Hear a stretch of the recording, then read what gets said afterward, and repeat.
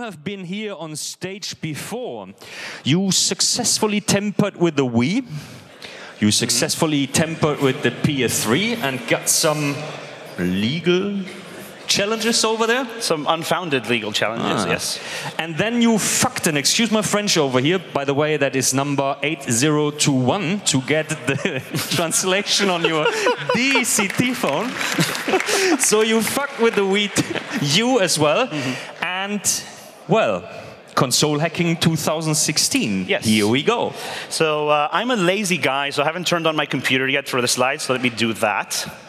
Hopefully this will work. So my computer is a little bit special. It runs a lot of open source software. It runs FreeBSD.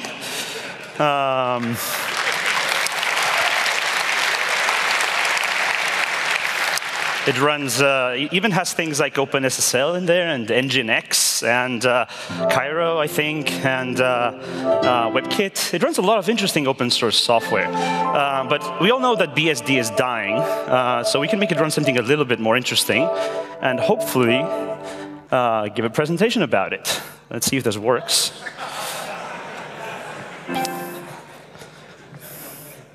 It's a good start, black screen, you know. It's syncing to disk and file system shutting down.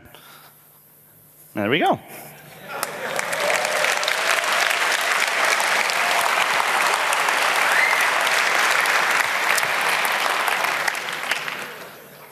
And yes, I run Gen 2 Linux.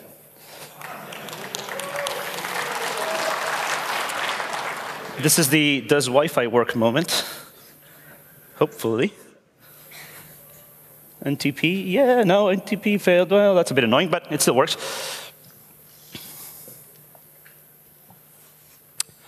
Hello.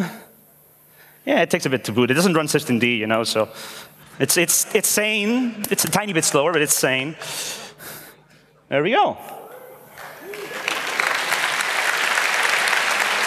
This is the does my controller work moment. Bluetooth and the install one. OK, it does. All right, so let's get started.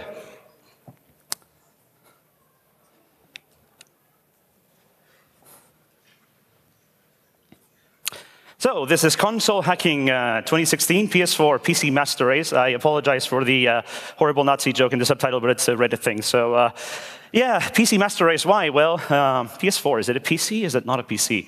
But before we get started, I would like to dedicate this talk to my good friend Ben Beyer, who we all knew as Bushing.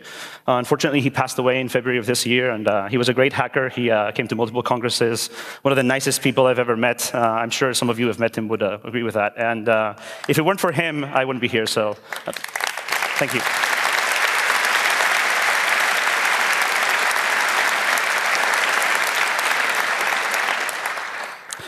All right.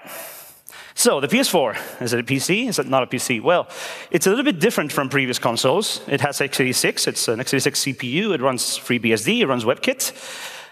It doesn't have a hypervisor, unfortunately. Then again, the PS3 had a hypervisor and it was useless, so there you go. And so this is different from the PS3, but it's not completely different. It does have a security processor that you can just ignore because it doesn't really secure anything. So that's good. All right, so how to own a PS4? Well, you write a WebKit exploit and you write a FreeBSD exploit, duh, right? And everything runs WebKit, and FreeBSD is not exactly the most secure OS in the world, especially not with Sony customizations. So this is completely boring stuff. Like, what's the point of talking about WebKit and FreeBSD exploits? Instead, this talk is going to be about something a little bit different. First of all, after you write an exploit, well, step 3, something, step 4, profit. What is this about? And not only that, though, before you write an exploit, you usually want to have the code you're trying to exploit.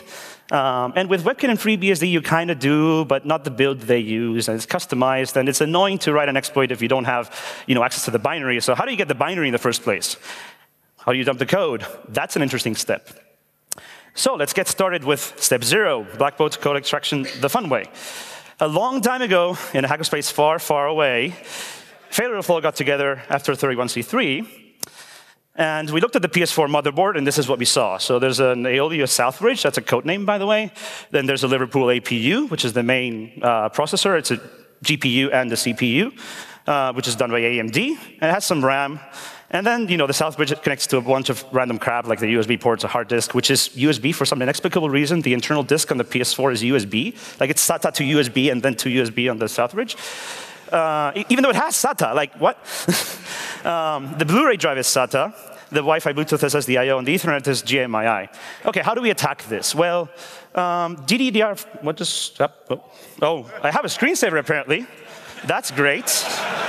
I thought I killed that. Let me kill all the screensaver real quick. Something had to fail. It always does. I mean, of course, I can SSH into my PS4, right? So there you go. OK. I could have sworn I fixed that. Anyway. So yeah, which one of these interfaces do you attack? Well, USB SATA is the IO GMII. That's the raw Ethernet interface, by the way. All of these are CPU controlled. The CPU issues commands and the devices reply. The devices can't really do anything. So you can't write to memory or anything like that. You can exploit USB if you find a bug in the USB driver, but we're back to the no code issue. So GDDR5, that would be great. We could just write to all memory and basically own the entire thing. But it's a very high-speed bus. It's definitely exploitable. If you're making a secure system, don't assume we can't own GDDR5, because we will. But it's not the path of least resistance, so we're not going to do that. However, there's a thing called PCI Express in the middle there. That's interesting. PCIe is very fun for hacking, even though it might seem intimidating, because it's bus mastering. That means you can DMA to memory. It's complicated, and complicated things are hard to implement properly. It's robust. People think that PCIe is this voodoo high speed. No, it's not. It's high speed, but you don't need matched traces to make it work. It will run over wet string. Like, you can hotwire PCIe with pieces of wire, and it will work. At least at short distances, anyway. Like, believe me, it's not as bad as you think. It's delay tolerant. So you can take your time to reply. And the drivers are full of fail, because nobody writes a PCIe driver assuming the device is evil, even though, of course, everybody should, because devices can and will be evil. But nobody does that. So what can we do? Well, we have a PCIe link. Let's cut the lines and plug in the south bridge to the motherboard, to a PC motherboard that we stick on the side. So now the south bridge is a PCI card for us. And we connect the APU to an FPGA board, which then can pretend to be a PCIe device. So we can man in the middle of this PCIe bus, and it's now ×1 width instead of ×4, because it's easier that way, but it'll negotiate. That's fine. So how do we connect the motherboard on the FPGA? There's, of course, many ways of doing this, but how many of you have done any hardware hacking, even Arduino or anything like that? Raise your hand. I think that's about a third to a half or something like that, at least. And when you hack some hardware, you melt some hardware, after you blink an LED, what is the first interface you use to talk to your hardware? Serial port. So we run PCIe over RS-232 at 115 kilobaud, which fixes PCIe. I said it was delay tolerant. So it makes this PCIe 0.00002x. And eventually, there was a gigabit Ethernet port on the FPGA, so I upgraded to that. But I only got around to doing it in one direction. So now it's PCIe 0.0002 in one direction and 0.4 in the other direction, which has to make this one of the most asymmetric buses in the world. But it works. Like, believe me, this is hilarious. You can run PCIe over serial. Also, we were ASCII encoding, so half the bandwidth. Yeah, it's fine. It's fine. It's fine. So, PCIe 101, it's a reliable packet switch network. It uses a thing called transaction layer packets, which are basically just packets you send. And it can be a memory read, a memory write, IO read, IO write, configuration read, configuration write. It can be a message signaled interrupt, which is a way of saying, hey, listen to me, by writing to an address in memory. Because you can write to things, so why not write for interrupts? It has legacy interrupts, which are basically emulating the old set this wire low for interrupt and high for no interrupt thing. You can tunnel that over PCIe. And it has completions, which are basically the replies. So if you read a value from memory, the completion is what you get back with the value you tried to read. OK. So it's PCIe, right? So we can just go wild with DMA. We can just read all memory, dump the kernel. Hey, it's awesome, right? Except there's an IOMMU in the APU.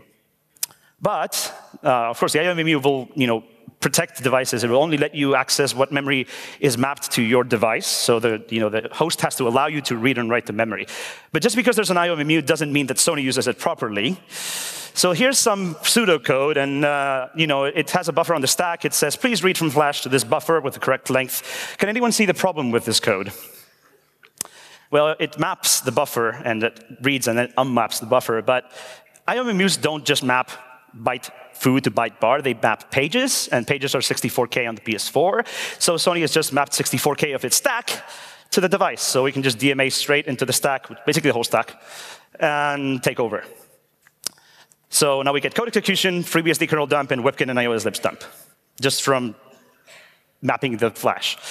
OK, that's step 0. So we have the code, but this is not, that's not the PS4 that we did this on. It's a, it's a giant mess of wires. Someone here knows about that, flying all over the place. But we want to make a nice exploit. We've done that because, as I said, WebKit, FreeBSD, whatever. What comes after that? OK, we want to do something. Of course, we want to run Linux, duh. And how do you go from FreeBSD to Linux? It's not a trivial process, but we use something that we call PS4K exec. So how does this work? It's simple, right? You just want to run Linux, just jump to Linux, right?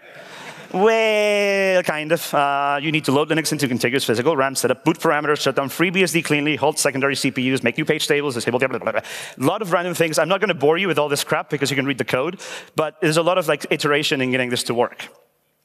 Let's assume that you do all this magical cleanup and you get Linux into a nice state and you can, jump Linux. OK, now we jump Linux, right? It's cool.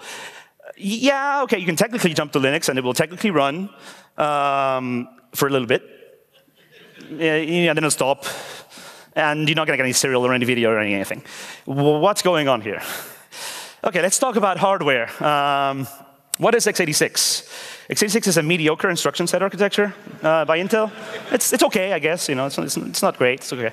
PS4 is definitely x86. It's x86-64. What is a PC? A PC is a horrible, horrible thing built upon piles and piles of legacy crap dating back to 1981. The PS4 is definitely not a PC. Then again, that's practically Sony-level hardware fail, so it could be, but it's not.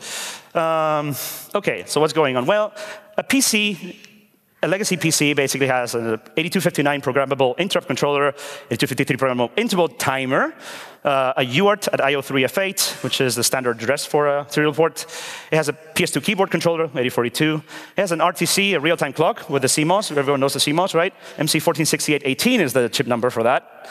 An ISA bus. Even if you think you don't have an ISA bus, your computer has an ISA bus inside the Southbridge somewhere, and it has VGA.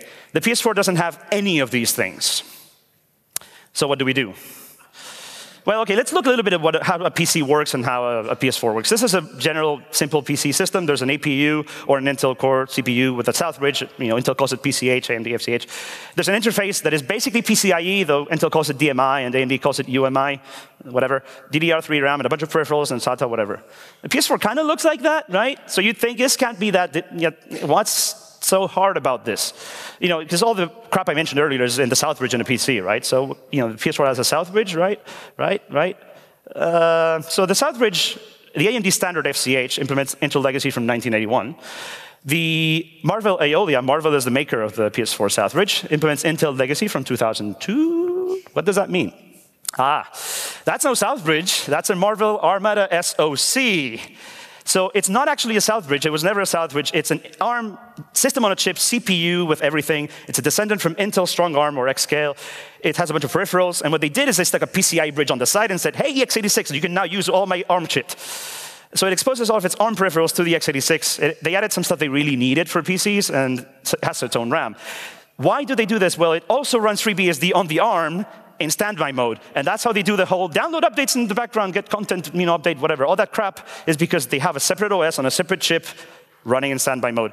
OK, that's great, but it's also batshit insane. Yeah. So quick recap. This is what a PCI bus number looks like. It has, a device number. So it has a bus number, which is 8 bits, a device number, which is 5 bits, and a function number, which is 3 bits. So you've probably seen this in LSPCI if you've ever done that. This is what a regular Southbridge looks like. So it has a USB controller, a PCI, ISA bridges, SATA, whatever, and it has a bunch of devices. So one Southbridge pretends to be multiple devices because you only have 3 bits for a function number. So you can only have up to 8 functions in one device. So the Intel Southbridge just says, well, I'm device 14, 16, 1A, 1B. I'm just a bunch of devices, and you can talk to all of them. If you LSPCI on a roughly unpatched Linux kernel on the PS4, you get something like this. So the Aeolia, first of all, clones itself into every PCIe device because they were too lazy to do if device equals my number, then reply, otherwise don't reply. No, they just said, oh, just reply to every single PCIe device that might query. So Linux sees the south bridge, like 31 different times, which is kind of annoying because it gets really confused when it sees 31 clones of the same south bridge. And then it has 8 functions: ACPI, Ethernet, SATA, SDMC, PCI Express. OK, 8 functions, so all 3 bits. Turns out 8 functions are not enough for everybody.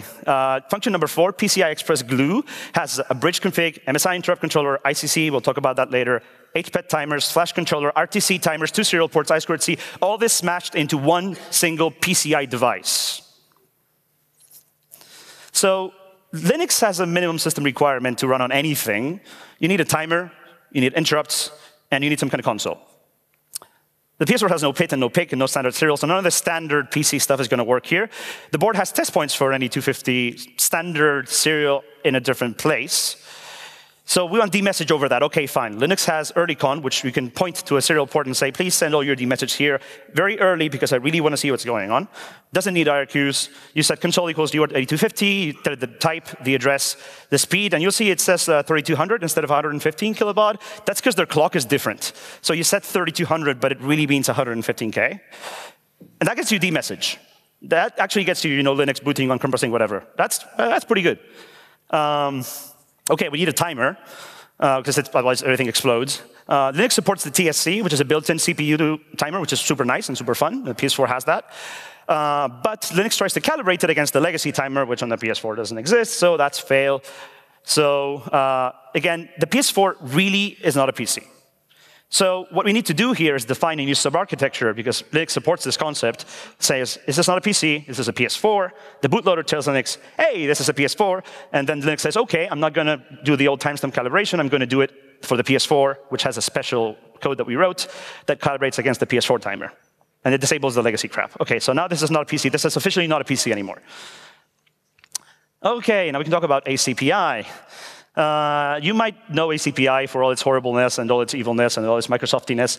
But ACPI, most people associate with suspend and hibernate. It's not just power. It has other stuff, too. So we need ACPI for PCI config, for the IOMMU, for the CPU frequency. The PS4, of course, has broken ACP tables because, of course, it would be. So we fixed them in PS4K exec. OK, now interrupts. We have timers, we have serial, we fixed some stuff.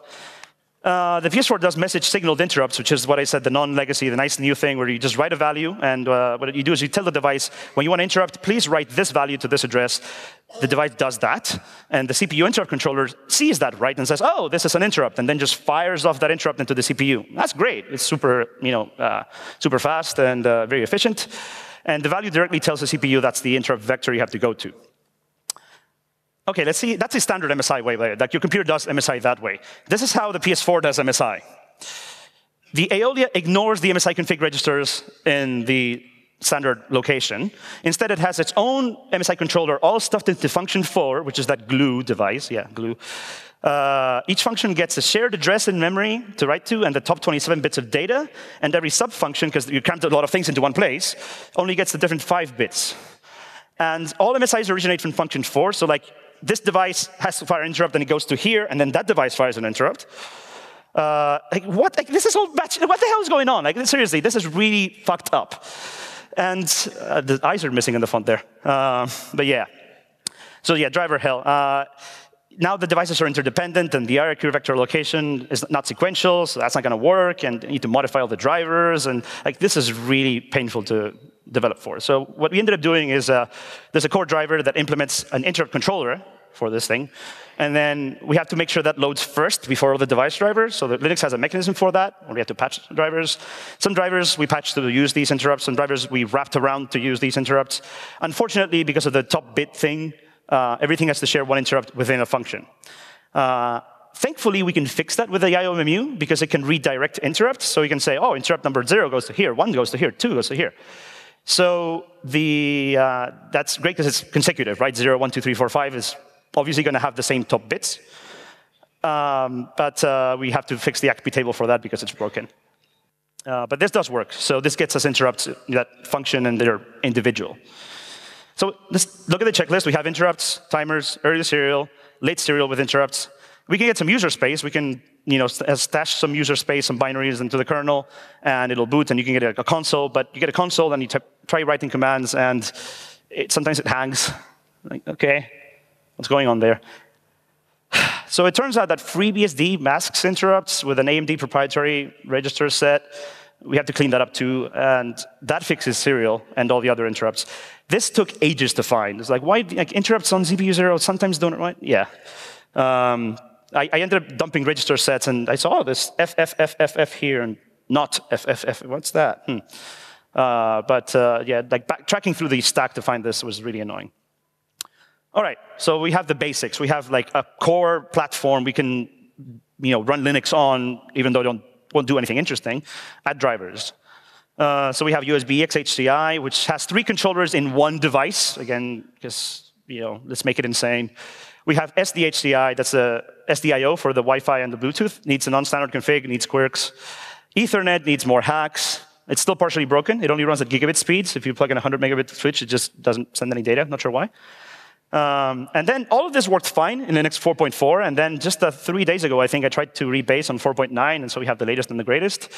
And everything failed. And DMA didn't work. And all the drivers were just throwing their hands up in the air. And what's going on here? Aeolia strikes back. So that's what the Aeolia looks like normally. So you have, it's an ARM sock. It's really not a device. It's like its own little system, but it maps its low 2 gigabytes of the address space to memory on the PC. And then the PC has a window into its registers that it can use to control those devices. So the PC can kind of play with the devices and the DMAs to the same address, and that works great because it's mapped in the same place. And then it has its own RAM, in its own address space. This works fine, but now we add an IOMMU, because we needed it for the interrupts. And the IOMMU inserts its own address space in between and says, OK, you can map anything to anything you want. It's great. It's a page table. You can say this address goes to that address. Linux 4.4 did this. It would find some addresses at the bottom of the IOMMU address space, say, page 1 goes to this, page 2 goes to that, page 3 goes to that, and say, device, you can now write to these pages. And they go to this place in the x86. That worked fine. It turns out Linux 4.9, or somewhere between 4.4 and 4.9, it started doing this. It would map pages from the top of the IOMMU address space, and that's fine for the IOMMU, but it's not in the window in the Aeolia. So now you say Ethernet DMA to address FE something something something, and instead of DMAing to the RAM on the PC, it DMAs to the RAM on the Aeolia, which is not going to work. So effectively, the Aeolia implements 31-bit DMA, not 32-bit DMA, because only the bottom half is usable. It's like, why? This is all really fucked up, guys. Like, seriously. And this is littered all over the code in Linux, so this needed more patches, and it works, but painful. OK, devices. Devices work. Now for something completely different. Who can tell me who this character is? That's Starsha from Space Battleship Yamato, and apparently that's the code name for the PS4 graphics chip. Or at least that's one of the code names, because they don't seem to be able to agree on what the code names are. Like, it's got Liverpool in some places, and Starsha in other places, and Fabi J in other places, and we think Sony calls it Starsha, and AMD calls it Liverpool, but we're not sure. We're calling it Liverpool everywhere just to avoid confusion, but yeah. OK, what's this GPU about? Well, it's an AMD Sea Islands generation GPU, which is spelled CI instead of SI because S was taken. It's similar to other chips in the generation, so at least it's not a batshit crazy new thing. But it does have quirks and customizations and oddities and things that don't work. What we did is we took Bonaire, which is another GPU that is already supported by Linux in that generation, and just kind of added a new chip and said, OK, do all the Bonaire stuff, and then change things and hopefully adapt it to the PS4. So hacking on AMD drivers. OK, well, they're open source, but AMD does not publish register docs. They publish 3D shader and command queue documentation. So you get all the user space 3D rendering commands, that's documented. But they don't publish all the kernel hardware register documentation. That's what you really want for hacking on drivers, so that's annoying. And you're thinking, the code is the documentation, right? Just read the Linux drivers, that's great. Well, yeah, but they're incomplete, and they have magic numbers, and it's, you don't know if you need to write a new register that's not there, and it really sucks to try to write a GPU driver by reading other GPU drivers with no docs. So what do? We're hackers, right? We Google. Every time you need information, hopefully Google will find it, because Google knows everything. And any tidbit you can find in any forum or code dump somewhere, that's great. One of the things we found is we Googled this little string, R8XX GPU, in quotes. And you get 9 results. And the second result is this place. It's a silicon kit token. OK. It's an XML file. And if we look at that, it looks like it's an XML file that contains a dump of the Bonaire GPU register documentation. But it's like broken XML, and it's incomplete. It stops at one point. But like, OK, what's this doing here? And why? Like, what is this? Where did this come from, right? So let's dig a little deeper. OK, Google, what do you know about this website? Well, there's some random things like what the hell no.txt and what the hell yes.txt and some Excel files. Oh, sorry, Excel, like XML style sheets. And then there's a thing at the bottom there called rai.grammar.for.txt. I wonder what that is. And it looks like it's a grammar, BNF notation description for a syntax of some kind of register documentation file. This looks like an AMD internal format, but it's on this website. OK. So we have these two URLs, /pragmatic/bonaire.xml and /rai/rai.grammar.for.txt. Let's try something. How about maybe pragmatic/bonaire.rai? Nah, it's a 404. OK, it's pragmatic/rai/bonaire.rai. Ah, bingo.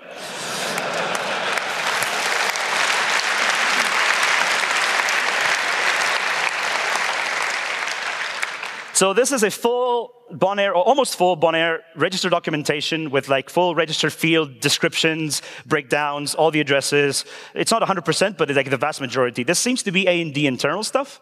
And I looked this guy up, and apparently he worked at AMD at some point. So, but yeah, this is really, really helpful because now you know what everything means and debug registers, and yeah.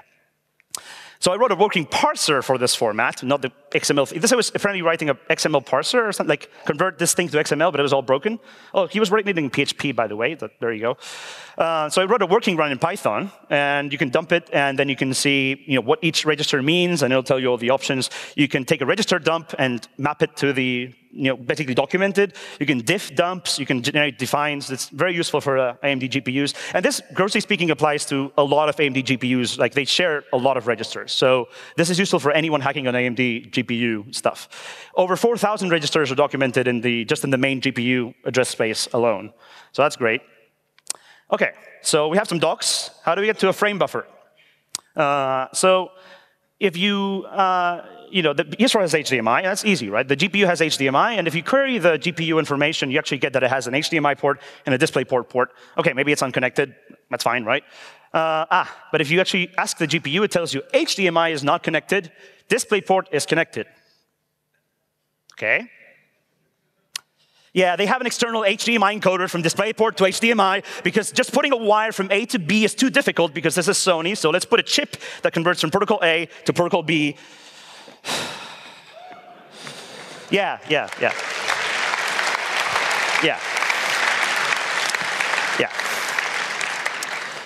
And OK, it's a Panasonic DisplayPort to HDMI bridge, not documented, by the way. Requires config to work. That's why it doesn't just work, even though some bridges do. And you'd think, OK, it's hooked up to the GPU I2C bus, because GPUs have in the past used these bridges, and not this one particularly, but other AMD cards have had various chips that they stuck in front. And the code has support for talking to them through the GPU I2C interface, right? That's easy. Yeah, you wish. This is Sony. Enter ICC. So remember the ICC thing in the Aeolia? It's an RPC protocol you use to send commands to an MCU that is somewhere else on the motherboard. It's a message box system, so you write some message to a memory place, and then you tell it, hey, read this message, and it writes a message back, and it tells you, that's the reply. You access it via Aeolia, not via the GPU. You use it for things like power button, the LEDs, turning the power on and off, and also the HDMI encoder I2C. So now we have a dependency from the GPU driver to the Aeolia driver, and two different PCI devices and two different, yeah. And OK, again, ICC, but it's I2C, I2C is a simple protocol. You read a register, you write a register, that's all you need. It's super simple, right? Now, let's make a bytecode fucking scripting engine to issue I2C commands and delays and bit masking and everything. And why, Sony, why? Like, why would you do this? Well, because ICC is so slow that if you actually try to do one read and one write at a time, it takes 2 seconds to bring up HDMI. Yeah. Yeah. I don't even know at this point. I have no idea. And by the way, this thing has commands where you can send scripts in a script to be run when certain events happen. So, yo, dog, I heard you like scripts. I put scripts in your script so you can I2C while you I2C. Like, let's just go even deeper at this point, right? Because, yeah.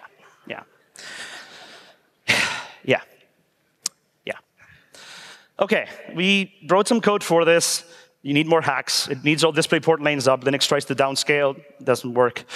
Memory bandwidth calculation is broken. Mouse cursor size is from the previous GPU generation for some reason. I guess they forgot to update that. So wait, all this crap, you get a frame buffer. But X won't start. Well, it turns out that PS4 uses a unified memory architecture. So it has a single memory pool that is shared between the x86 and the GPU. And games just put a texture in memory and say, hey, GPU, render this. And that works great. And this makes a lot of sense. And their driver uses this to the fullest extent. So there's a VRAM, the legacy GPUs had a separate VRAM, and all these integrated chipsets can emulate VRAM using a chunk of system memory. And you can usually configure that in the BIOS if you have a PC that does this. And the PS4 sets it to 16 megabytes, which is actually the lowest possible setting. And yeah, 16 megs is not enough to have more than one full HD frame buffer. So obviously, that's going to explode in Linux pretty badly. So what we do is we actually reconfigure the memory controller in the system to give 1 gigabyte of RAM to the VRAM. And we do that in BSD KXX. So it's basically doing like BIOS-y things. We're reconfiguring the North Bridge at this point to make this work. But it works. And with this, we can get X to start, because it can allocate its frame buffer. But OK, it's 3D time, right? Yeah, GPU acceleration doesn't quite work yet.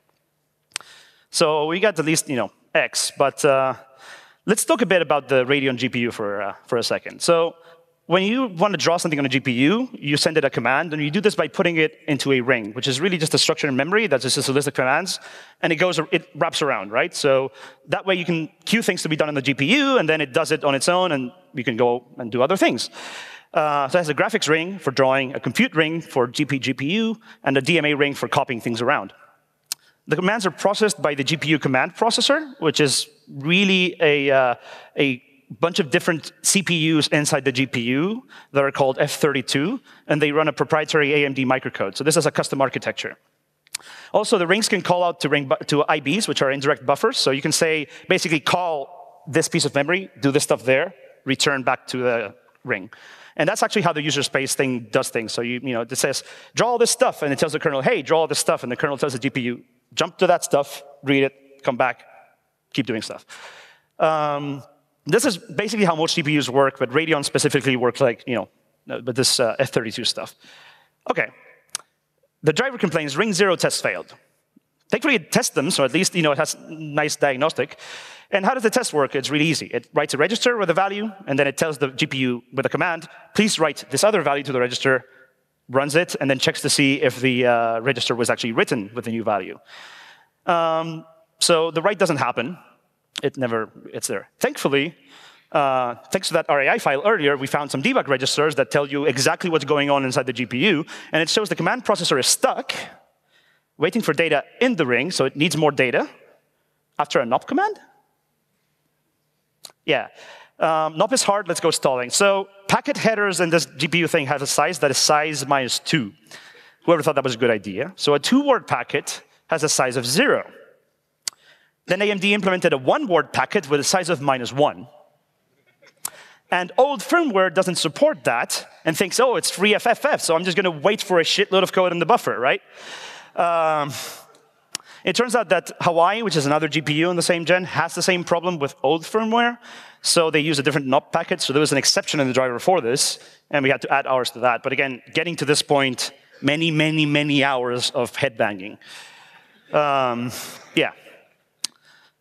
OK, we fixed that. Now it says ring 3 test failed. That's the SDMA ring. That's for copying things in memory. And it works in the same way. It puts a value in RAM, tells the SDMA engine, hey, write a different value, and checks. This time, we see the write happens, but it writes 0 instead of the dead beef or whatever. OK? So I tried this. I put 2 write commands in the ring, saying write to one place, write to a different place. And this time, if I saw what it did, is it wrote 1 to the first destination and 0 to the second destination. I'm thinking, OK. It's supposed to write dead beef, which is what you see there. It says, dead beef is that word with the value. It writes 1. Well, there's a 1 there. That wasn't there before. It was a 0 because it was padding, right? So yeah, it turns out they have an off by 4 error in their SDMA command parser, and it reads from 4 words later than it should. Again, this took many hours of head banging. And it was like randomly try 2 commands. Oh, one. Yeah. So it reads 4 words too late, but only in ring buffers. Indirect buffers work fine. That's good because those come from user space, so we don't have to muck with those. We can work around this because it's only used in 2 places in the kernel by using a fill command instead of a write command. That works fine. Again, like, how do they even make these mistakes? OK. But still, the GPU doesn't work. The ring tests pass, but if you try to draw, you get a bunch of page faults. And it turns out that what happens is that on the PS4, you can't write to, the page table registers from actual commands in the GPU itself. You can write to them from the CPU directly. You can say just write memory, memory register write, MMIO write. But you can't tell the GPU, please write to the page table register this. So the page tables don't work. So the GPU can't see any memory, so everything's broken. Linux uses this. FreeBSD doesn't. It uses direct writes. And we think this is maybe a firewall somewhere in the Liverpool, some kind of security thing they added. We can directly write from the CPU, but it's like breaks the regular, like it's not asynchronous anymore, so this could break things. So it's a really hacky solution. I would really like to fix this. And I'm thinking maybe the firewall is in the firmware, right? But it's proprietary and undocumented firmware. So let's look at that firmware. It's a thing, it reads microcode, right? This CP thing. It's undocumented, but we take the blobs out of FreeBSD, and that's great because we don't have to ship them. Let's dig deeper into those blobs. So how do you reverse engineer an unknown CPU architecture? Well, it's really easy. You run an instruction and see what it did, and then just keep doing that. Thankfully, we can upload custom firmware, so it's actually really easy to just have like a 2-instruction firmware that does something and then writes a register to a memory location. And that's actually really easy to find. If you just that first like write the memory instruction is really easy to find in the binary because you see like GPU register offsets that stand out a bit in the in one column. So long story short, we wrote F32dis, which is a disassembler for the proprietary AMD F32 microcode. I shamelessly stole the instruction syntax from ARM, so you may recognize that if you're used to ARM assembly. And this is not complete, but it can disassemble every single instruction in all the firmware in Liverpool for PFP, MEC, and RLC, which are 5 different blocks in the GPU. As far as I know, this has never been done before. All the firmware was like, voodoo, black magic thing that's being shipped. Not even the non-AMD kernel developers know anything about this. So.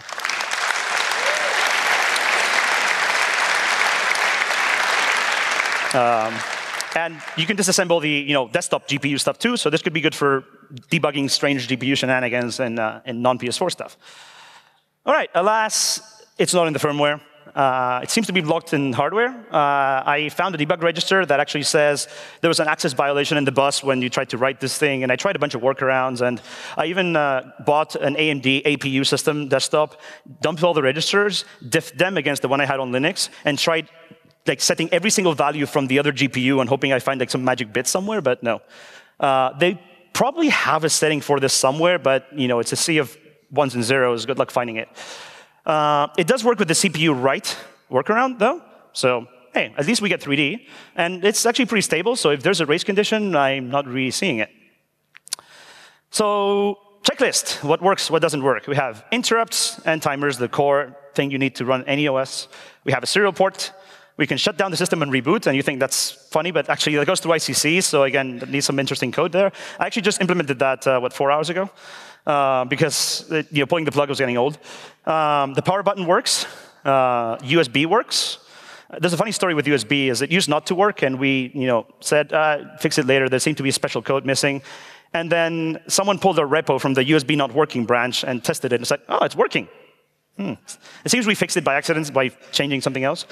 The hard disk works, which is via USB. Blu-ray works. I wrote the driver for that also 4 hours ago. 3 hours ago now? Yeah, something like that. And I spent 20 minutes looking for someone in the hack center that had a DVD I could stick in to try it. Apparently, I'm from the past if I asked for DVDs. So, yeah. But it does work, so that's good. Wi-Fi and Bluetooth works. Bluetooth. Ethernet works, except only at gigabit speeds. Frame buffer works. HDMI works. It's currently hard-coded to 1080p, so it does work. We can fix that by improving the encoder implementation. 3D works with the ugly register write hack. And speed if audio works, so that's good.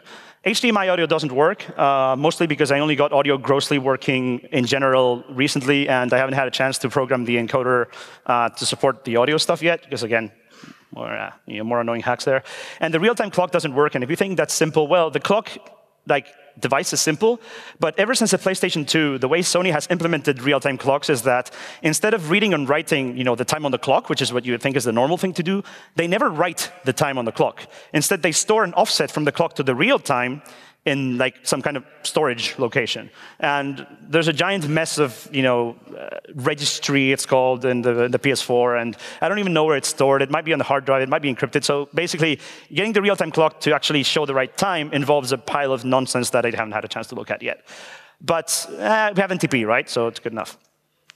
All right. Oh, and we have blinking lights, important. The Power LED does some interesting things if you run Linux, so that's good. The code. You can get the PS4 KExec code on our GitHub page that has the KExec and the hardware configuration and the bootloader Linux stuff. You can get the PS4 Linux branch, which is our fork of the kernel, rebased on 4.9, which is the latest public version, I think. You can get our Radeon patches, which are 3, I think, really tiny patches for user space libraries just to support this new chip. Really simple stuff, the NOP thing and a couple of commands. And the RAI and F32 disk thing I mentioned, you can get Radeon tools at that GitHub repo. I just pushed that right before this talk. So if you're interested, there you go. And if you're going to get the RAI file, well, you probably want to run before the guys at that website realize it really should take that down. But I'm sure the Internet Wayback Machine has it somewhere. So yeah. OK, well, that's everything for the story of how we got Linux running on the PS4. You can reach us at that website or failoverflow on Twitter. Thank you.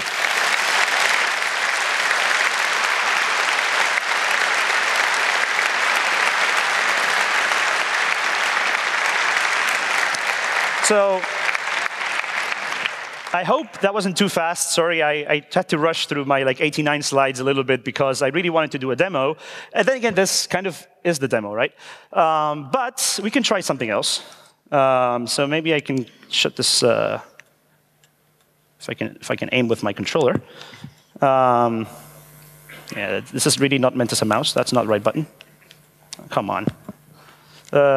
Yeah, I think it is. Close, maybe? Yes. So we have this little icon here. I wonder what happens if it works. Do we have internet access? Hopefully Wi-Fi works. Actually, let me just check real quick. Because this could work really badly if we don't. Ping 8 update 8, right? Yeah, we have internet access. OK, Wi-Fi works. OK, wonder what happens if we click that. It takes a while to load. This is not optimized for.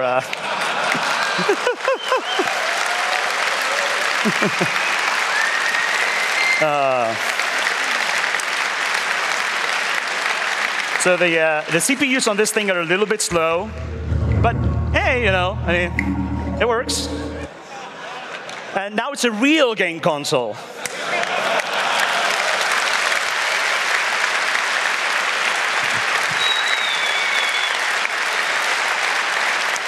This is there we go. OK. So yeah, I think we can probably take some Q&A because this is a little bit slow to load, but we can try a game maybe. Well, if you ask for Q&A, I think there will be some questions. So shall we start with one from the internet? Testing. OK, hey. The internet wants to know if, well, most of your research will be published or if stuff's going to stay private. Well, all of this, I mean, the publishing is basically the code, and the explanation I just gave. As I said, everything's on GitHub. So all the drivers we wrote, all the, I mean, in that case, I guess also the spec is the code. If you really want to, I could write some wiki pages on this, but roughly speaking, what's in the drivers is what we found out. The really interesting bit, I think, is that F32 stuff from the AMD GPU stuff, and that we have a repo for. But absolutely, if you have any general questions on any particular device or any details, feel free to ask. I don't know, again, it would be nice if we wrote a bunch of docs and everything, but it's not really a matter of not wanting to write them. It's lazy engineers not wanting to write documentation. But the code is at least, the things we have on GitHub is fairly clean. So Okay, so someone is piling up on 4. Guys, if you have questions, you see the microphones over here. Just pile up over there, and I'm going to count 4, please. Just a small question. How likely is it that you upstream some of that stuff? Because, I mean... So there's 2 sides to that. One side is that we need to actually get together and upstream it. The code, some of it has horrible hacks. Some of it isn't too bad. So yeah, we want to upstream it. We have to sit down and actually do it. I think most of the custom x86-based machine stuff in the kernel is doable. The drivers are probably doable. Some people might scream at the interrupt hacks, but it's probably not terrible. And if they have a better way of doing it, I'm all ears, the other kernel devs. The Radeon stuff is quite fishy because of the encoder thing that is really non-standard. And also, understandably, AMD GPU driver developers that work for AMD may want to have nothing to do with this, and in fact, I know for a fact that at least one of them doesn't. But we can, I mean, they can't really stop us from upstreaming things into the Linux kernel, right? So I think as long as we get the code into a state where it's doable, it's fine. But most likely, I think most likely the non-GPU stuff will go in first if we have a chance to do that. And of course, if you want to try upstreaming it, go ahead. It's open source, right? So. Over to microphone 1, please. Hi. First, I think I should implore you to try and find Travel Hudson and cajole him into using your FreeBSD kexec implementation in heads instead of having to run all of Linux in it as a joke. But my real question is, if the reason you used Gentoo was because systemd was yet another hurdle in getting this to run. Well, I run Gentoo on my main machine. I run Gentoo on most of the machines I care about. I do run Arch on a few of the others, and then I live with systemd. But the reason why I run Gentoo is, first, it's what I like and use, and second, it's super easy to use patches on Gentoo. You get those things we put on the GitHub, which are just patch files. So it's not really a repo, because they're so easy. It's not worth cloning everything. Just get those patch files, stick them on Etsy, port touch patches, have a little hook to patch it, and that's all you need. So it's really easy to patch packages in Gentoo. That's one of the main reasons. Yes. Number 3, please. Will there be new exploits, new way to boot Linux on PS3 with modern firmwares? Because finding one with firmware 176 is really rare nowadays. That was 405. Okay. But again, our goal is to focus on the. I just told you the story of the pre-exploit thing because I think that's good. Hacker story, a good knowledge to try new platforms, and the Linux thing we're working on. The reason why we don't want to publish the exploit or really get involved in the whole exploit scene is that there's a lot of drama. It's not rocket science in that it's super custom code. This is WebKit and FreeBSD. It's actually not that hard, and we know for a fact that several people have reproduced this on various firmwares. So there's no need for us to be the exploit provider, and we don't want to get into that because it's a giant drama fest, as we all know anyway. So please, DIY it this time. Okay, thanks. And what is the internet saying? Testing? OK. The internet wants to know if you ever had fun with the BSD on the second processor. Oh, that's a very good question. And I myself haven't. I don't know if anyone else has looked at it briefly. One of the commands for rebooting will boot that CPU into FreeBSD. And there's probably fun to be had there. But we haven't really looked into it. And over to 5, please. I was wondering if any of that stuff was applicable to the PS4 VR edition, or however it's called, the new one. Sorry, did you ever test it? Sorry, say that again? The Sony brought up a new PS4. Oh, the Pro, you mean? The PS4 Pro? Yes. Yeah. So Linux boots on the Pro. We got that far. GPU is broken. So we would like to get this ported to the Pro and also working. It's basically an incremental update, so it's not that hard, but the GPU needs a new definition, new chip, all that stuff. Yeah, I get a lot of some frames friends now, apparently. here. Yeah. But yeah, as you can see, 3D works, and there you go. Good. You will hear a buzzer. When you hear the buzzer, look down at the floor. Good. This Apparently you have to look up and down in this game. Mandatory physical and mental wellness exercise. Ready for another one? There is a frame I guess. on the wall. Well, then number 3, please. I want to I want to ask you if you want to port these Radeon patches to the new AMD GPU driver, because AMD now supports the Southern Islands GPUs. Yes, that's a very good question. Actually, the first attempt we made at writing this driver was with AMD GPU, and at the time it wasn't working at all, and I was a bit concerned about its freshness at the time, and it was experimentally supporting this GPU generation. I'm told it should work, so I would like to port this, move to AMD GPU. Not that we have a working implementation and we got the cleaned up code much better. We know where all the nits are. I want to try again with AMD GPU and see if that works. That's a very good question, because the newer gen might require that driver maybe. So yeah. Thank you. Well, then I'm going to guess we ask the internet again. Okay. The internet states that about a year ago you argued with someone on Twitter that the PS4 wasn't a PC, and now you're saying it kind of is or something, and what's about that? So again, my reason for saying it's not a PC is that it's not an IBM personal computer compatible device. It's an x86 device that happens to be structured roughly like a current PC, but if you look at the details, so many things are completely different. It really isn't a PC. Like on Linux, I had to define, subarch PS4. It's an x86, but it's not a PC, and that's actually a very important distinction, because there's a lot of, things you've never heard of that are x86 but not PCs. Like for example, there's a high chance your monitor at home has an 8186 CPU in it. So yeah. So nobody's piling at the microphones anymore. Is there one last question from the internet? Yes, there is. And the question is, if there was any decryption needed? No. So this is purely, you exploit WebKit, you get user mode. You exploit the kernel, you get kernel mode. You jump Linux. There's no security, there's nothing stopping you from doing all this stuff. There's a sandbox in FreeBSD, but obviously you exploit around the sandbox. There's nothing, there's no hypervisor, there's no monitoring, there's nothing like saying, oh, this code should not be running. There's no integrity checking. They have a security architecture, but as is tradition for Sony, you can just walk around it. So yeah.